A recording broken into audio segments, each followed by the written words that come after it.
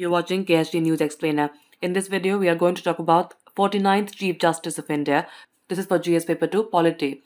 President Droupadi Murmu on the 10th of August 2022 appointed Justice U U Lalit as the 49th Chief Justice of India with effect from 27th of August. Incumbent Chief Justice of India N.V. Ramana will demit office on 26th of August on superannuation.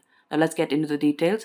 In exercise of the power conferred by Clause 2 of Article 124 of the Constitution of India, the President has appointed Justice Lalit, Judge of the Supreme Court, as the Chief Justice of India.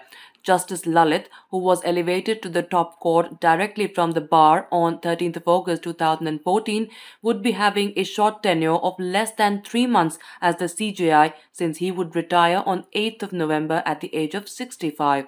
He will be the second CJI after late Justice S.M. Sikri, who was appointed directly from the bar to the Supreme Court as a judge. Late Justice Sikri was the 13th Chief Justice of India from January 1971 to April 1973. Justice Lalit was born on 9th of November 1957 in Solapur, Maharashtra.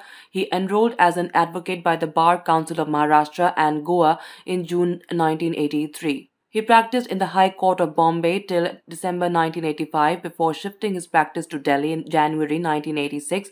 He was also appointed amicus curiae in many important issues, including forest matters, vehicular pollution and pollution of Yamuna, etc. He was appointed as a special public prosecutor for CBI under the orders of the Supreme Court to conduct trial in all 2G matters. That's it for this explainer. Thank you so much for watching. To join KSG in our courses and to crack the IELTS exam, visit ksgindia.com. You can also get a PDF of this explainer on ksgindia.com. Thanks for watching and do subscribe to our channel.